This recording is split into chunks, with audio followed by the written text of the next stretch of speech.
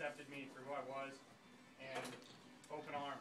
So the fact that we can have this wedding and bring all of you together is more than I could ask for. And I'm glad that my dad and Pat did all, and my sister-in-law, my brother, and Amy's family, they all did a part to put this all together. And as you can tell, I'm extremely satisfied and happy with how it turned out. We were wondering how we we're going to get 60 or some people on the back patio and have everybody be comfortable, but it seems it's working out. Amy and I are going to get married. It's going to be real quick. Then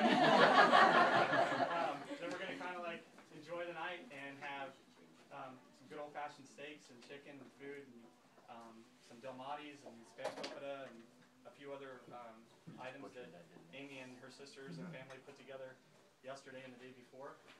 And then we've got steaks, and my dad and his neighbor are gracious enough to help fix everything. And hopefully it's just going to be a relaxing, fun, enjoyable night just to hang out with everybody.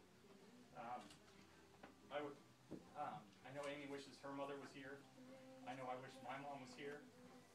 I have a wonderful family, and she does too.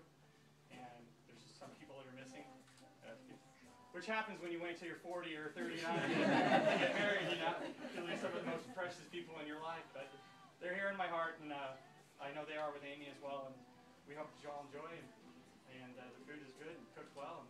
And I might even get behind the grill. They told me I can't get behind the grill. But we're all at my house. I like being behind the grill and having to talk to everybody. And so it's a pretty good time. But, thank you, everyone who helped put this together. It was awesome.